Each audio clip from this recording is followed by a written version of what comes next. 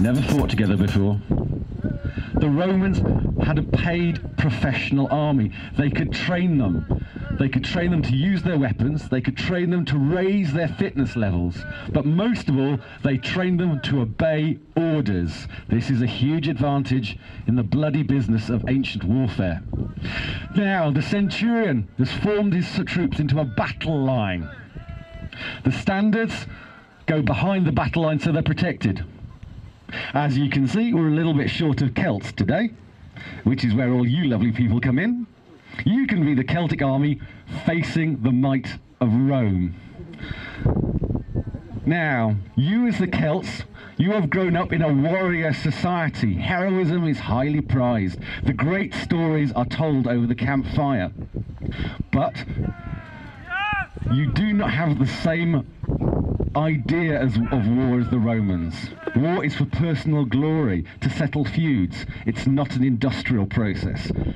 This is a new way of fighting. Now, the soldiers have lain down their pila. Normally they wouldn't do that, they'd throw them at you, but it creates a terrible mess. But the swords have been drawn. This is your first sight of how the Romans fight, shoulder to shoulder, the shield wall. Look how well protected they are behind the huge scooter. How do you fight this? All you've got is a helmet and a pair of legs. You can't bend down, it'd make you too vulnerable. And in the middle, razor-sharp swords waiting to stab into your unarmoured stomach. Lots of people ask why the Romans had their sword on the right-hand side. This shows you why. To draw your sword from the left would mean you had to pull your shield out of the way. It would make you vulnerable. On the right, you can flick it out and the shield stays in the same place. Equally, that's why they didn't armour their legs. It would have slowed them down too much. And in a shield wall, it's very difficult to attack a man's legs. Now, again, you as the Celts, you've had your first taste of fighting the Romans. It didn't go so well. You've been pushed off the field of battle. We do this as a hobby, but we do research all the equipment very carefully. We make the bulk of the equipment ourselves, and what you see in front of you is the best impression of the Roman army you're going to see anywhere in the world. Not yet, you're not yet. What the centurion is going to do is he'll call the men down and we will salute the emperor. But as we're doing that, we'll be saying thank you for you turning out, because you're the reason we do this. Give you some idea of what the Roman army looked like and sounded like. And we do appreciate it on these rough weekends that people do still come out to see us.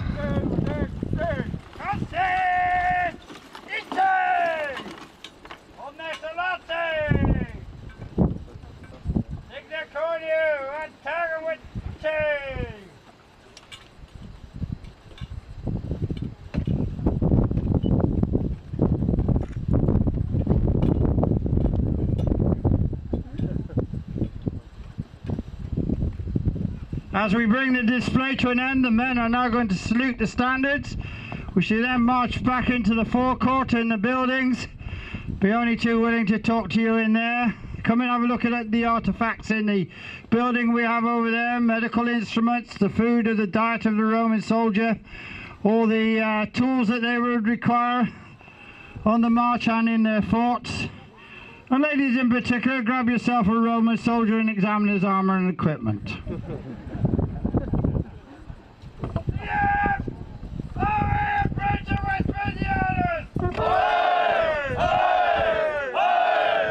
Thank you very much.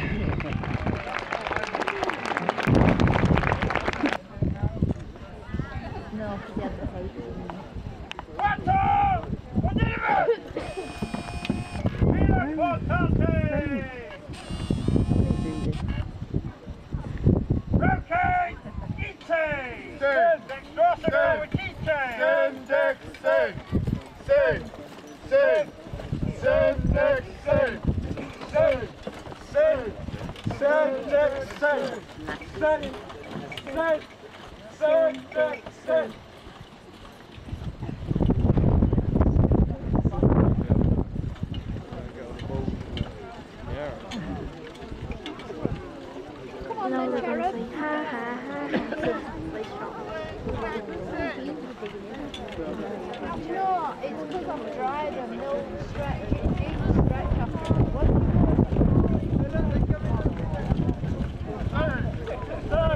crowd of soldiers and spread panic.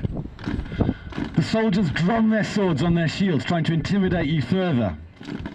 All the while, imagine archers taking pot shots at you, missiles raining down on you. Very few of you have got armour, few have got shields. All you've got is a sword. You haven't been trained, you've been taken from your home, and then the Romans charge! And if it wasn't for that green tape barrier, you'd all be dead.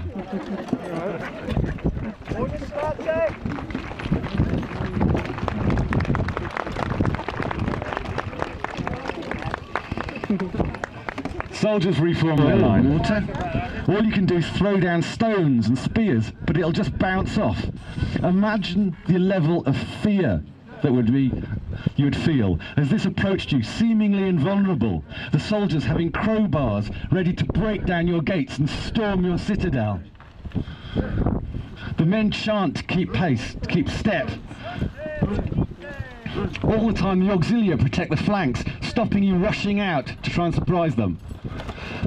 It's no mean feat, ladies and gentlemen. Give them a round of applause.